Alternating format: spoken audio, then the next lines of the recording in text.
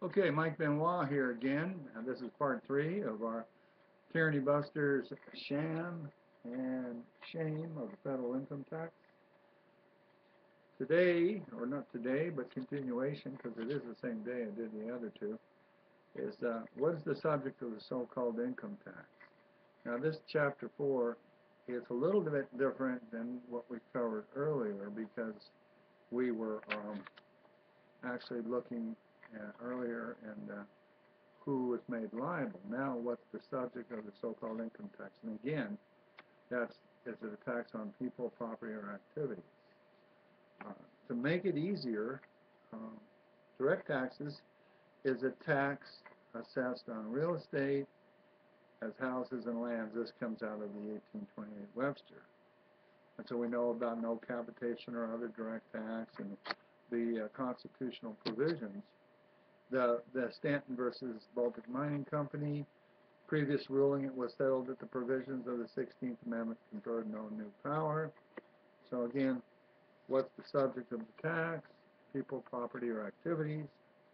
We go down to the same taxes that are listed in Chapter 3, but here's one on gas guzzlers. And and it's amazing because this stuff is in the earlier chapters, but we're looking at a different thing.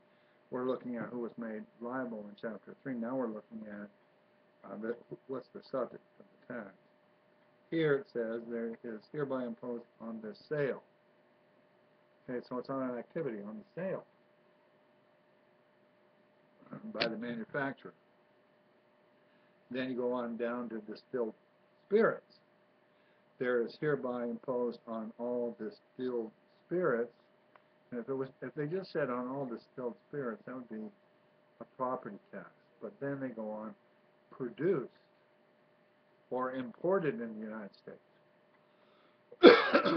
So they're talking about an activity, an excise. Next one, there's hereby imposed on all wines. Now, if they're just putting it on all wines, that's a tax on property. But, so like there's hereby imposed on income, like, the confusion people get. There's hereby imposed a tax on the income. Here is imposed on all wines. So is it property that's the subject of the tax? Go further. It has to be, then it goes on, in bond, produced in, or imported into. So it's the activity, even though we might be led to believe it's on the wines initially. It's on all wines imported, all wines produced in. You go on down the next one here. Is a tax hereby imposed on the transfer, so of the taxable estate. So it's the act of the transfer of the estate. It's the subject of the tax. It's an activity. And so therefore an indirect tax. But maybe going back to that one on the wine is a better example to do it again, where it says that's not so easy to find when you look back for things. But when it says there's a hereby imposed a tax on all wine, like there's hereby imposed a tax on income, but the wine thing goes on to produced in, so it's the activity. So all income earned from taxable activity. All right. So next one. There's hereby imposed on the first retail sale of any passenger vehicle, etc., etc. So it's imposed on the first retail sale. That's an excise. To do wagers. This is a good one, gambling, I guess, wagers. There shall be imposed on any wager authorized under the law of the state in which accepted an excise tax equal to any wager, so the activity of a wager. imposed on any wage activity. Then you go back to the income tax thing here. Hereby imposed on the taxable income. All right. So if it was hereby imposed on the wine, imported, distilled, taxable income of what activity? Or they want us to think this is a direct tax. What activity produces taxable income? And is the value of the labor or the capital considered income? All right. So maybe enough on that. Maybe we can finish this. Well, we know how your status of being classified as a taxpayer began. You signed the forms, you told them. And maybe, what can you do to end that? Maybe you should get to read the book. It's not all going to be all that easy. Chapter 6, what does the IRS have to do to assess and collect taxes if you don't file?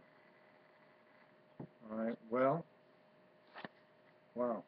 The Secretary is authorized and required to make the inquiry, determinations, and assessments of all taxes, including interest, additional amounts, additions to the tax, and assessable penalties imposed by this title, or occurring under any form of internal revenue law, and et cetera, taxes shown on the return. It's easy for the Secretary to assess taxes from a return you make, as you flatly state that you are subject to the tax, and you state the amount. So, but what if you don't tell them anything?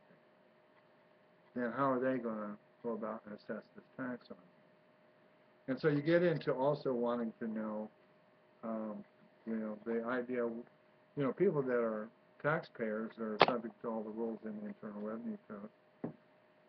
People that aren't certainly wouldn't be subject to the rules, because if you're not subject or liable for an Internal Revenue Code tax, then the rules don't apply to you, right? All right, so the method of the assessment shall be made by recording the liability of the taxpayer. So if you're not someone subject or liable for the tax, they can only assess taxes on people that are the taxpayer. Again, I don't expect this all to unwind for you real quickly and easily. I spent 20,000 hours studying this stuff, and it didn't unwind that easily. But some of it is just basic. Where have you been made subject or liable for an Internal Revenue Code tax? And even though the code is so voluminous, you can still find it online and do keyword searches.